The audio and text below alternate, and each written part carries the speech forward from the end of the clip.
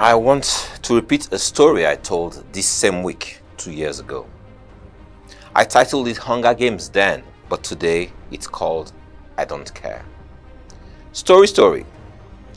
Once upon a time, there was a mouse that lived with a farmer and his wife.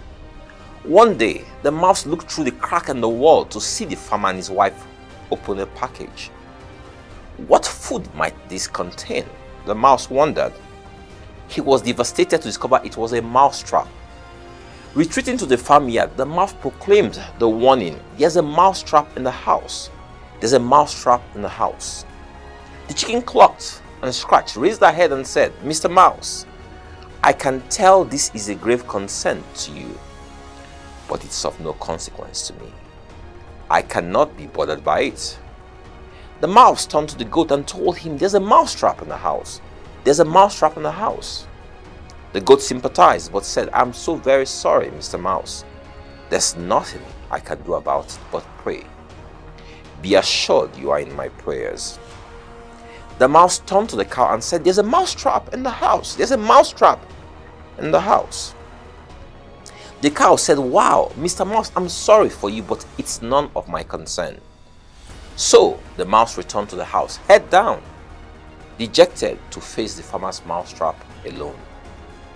That very night, a sound was heard throughout the house, like the sound of a mousetrap catching its prey.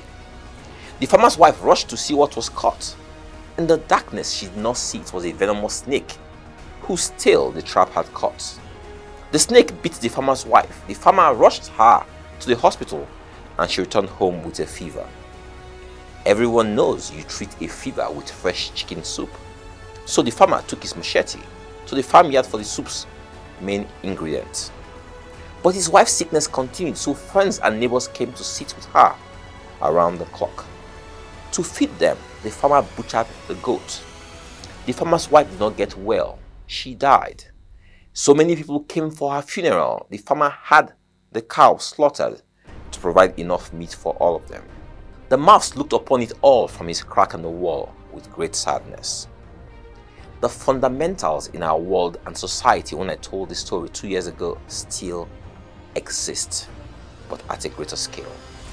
Nobody cares. We all look the other way, saying it's not our problem.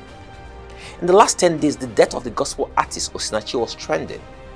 Everyone was blaming someone, but no one realized that it happened because nobody cared. Putin and his Russian troops are committing genocide in Ukraine, but it's not our problem. Right in our backyard, hundreds are being killed weekly, but nobody cares.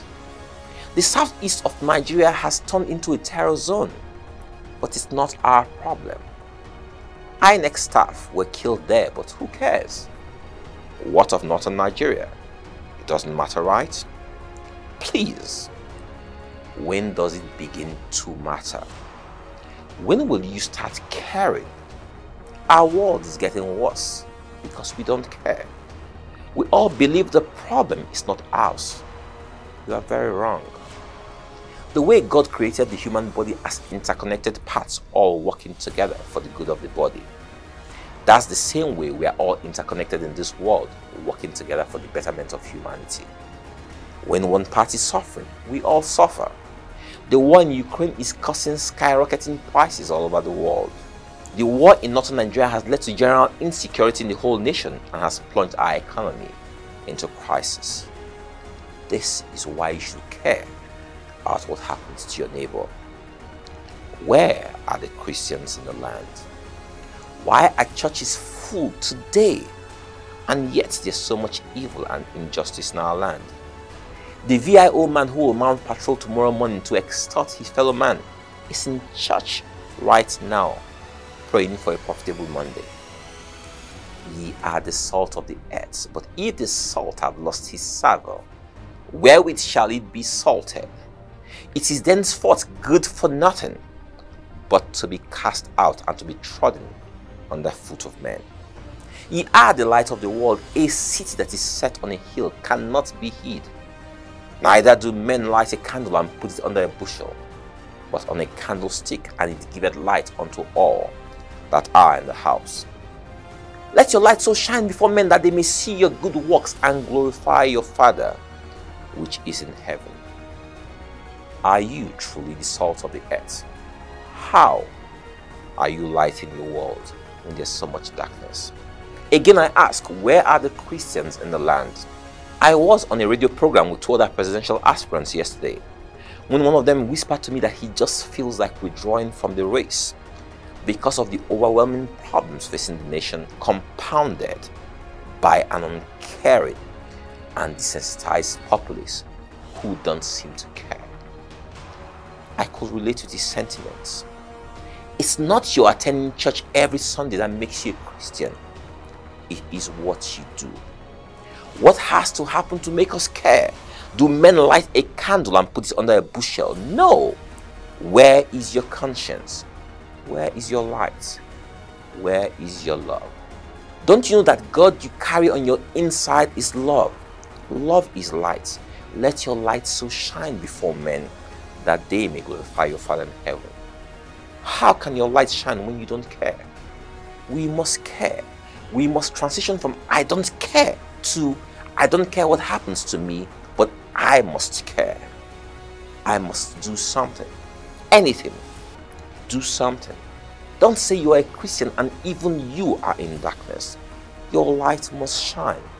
Your conscience must be activated. You must broadcast love to your world. If you don't or can't, then you must question who you really are. Please, don't wait to be a chicken, goat, or cow that was slaughtered before you wake up. Be a Christian today. Do something about your world. God bless you all.